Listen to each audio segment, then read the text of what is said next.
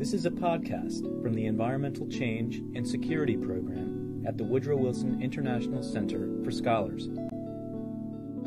A new book entitled Too Poor for Peace, published by the Brookings Institution, surveys the myriad connections between poverty and insecurity.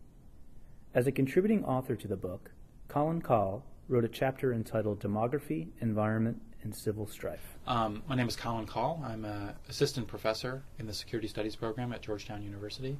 I'm also a fellow at the Center for a New American Security, which is a new think tank here in Washington, D.C. The chapter explores the relationship between natural resources, demography, poverty, and violence.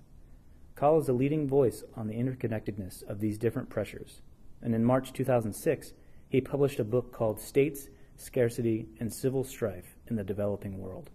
For Kahl, the evolving concept of security is important to uncovering the state of our knowledge on these issues and their connections. I think people have been concerned for a long time about the possibility that population growth and environmental degradation and resource scarcity could contribute to violence. But it really became in vogue, came back in vogue after the end of the Cold War, when people were kind of asking what is the security environment going to look after the collapse of the bipolar competition between the United States and the Soviet Union.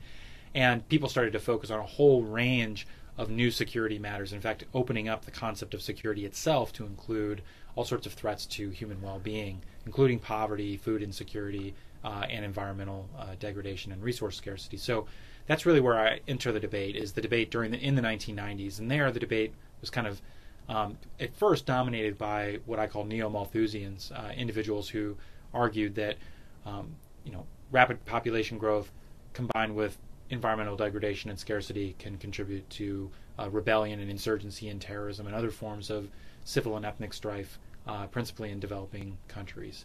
But more recently, there's been a literature and a critique of the Neo-Malthusian school by neoclassical economics, which argues on the one hand that societies are a lot better able to adapt to resource scarcities than Neo-Malthusians think, and on the other hand that it may not be scarcity of resources that contributes to violence in some countries, but actually an abundance of resources.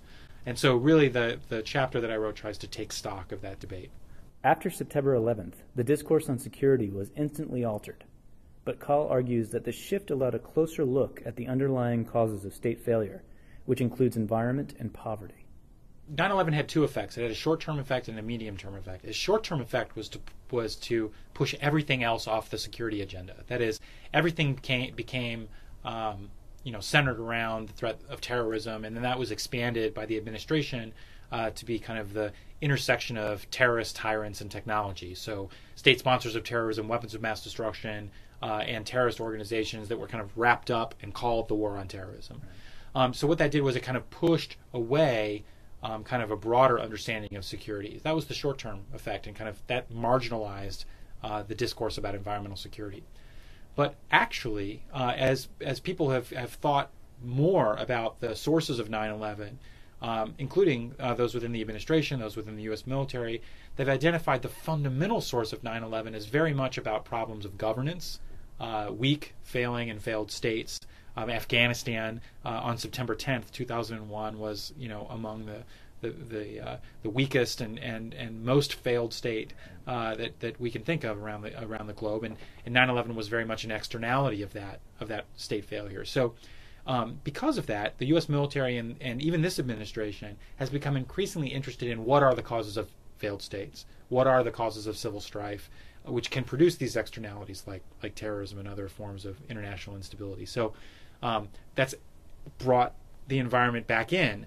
And then you had a couple of events to include the Southeast Asian tsunami, Hurricane Katrina in this country, the Pakistan earthquake, a number of kind of natural disasters that had pretty profound effects on the security of the United States, or were viewed that way. And so it was kind of a confluence of all these things that has now kind of brought the environment security connection back into the mindset of the security establishment in Washington.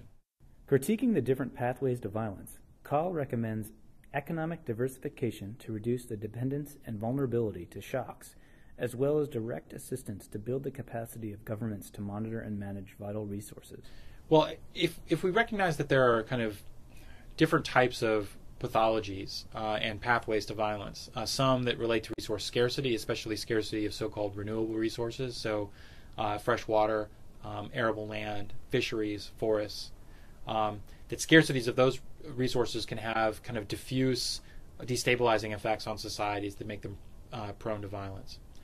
On the other hand, concentrations of so-called non-renewable mineral resources, so you can think in terms of diamonds, gold, copper, or oil, that actually abundant local supplies of these resources. I mean, they're globally scarce, but they are locally abundant and incredibly valuable, which means they can be things that are easily fought over by rebel groups, can be seized by violent organizations to fund armed conflict, those types of things. There's also a lot of literature that suggests that countries that are very dependent on mineral resources, in particular oil, tend to have certain developmental and political pathologies that contribute to kind of corruption, authoritarian states that are prone to sparking rebellions, those types of things. So you've got these twin menaces, the scarcity of renewable resources on the one hand and the abundance of mineral resources on the other, and my recommendations kind of focused on those. So on the one hand, I think it's important that developing countries continue to diversify their economies so that they're not as dependent on natural resources for income, and there's more societal resilience in the face of shocks. It's really important that the United States government contribute to building governance capacity around the globe, because the ability of societies and states to kind of roll with the punches that environmental shocks can generate, or demographic shocks can generate, is very much a function of governance capacity. And I also think that it's important for the United States to improve its capacity to intervene in countries that are experiencing instability, either to promote development, to promote sustainable democracy, or if need be, to keep the peace or enforce the peace. For more information on the intersection of population, environment, and conflict, please visit our website at www.wilsoncenter.org/ECSP.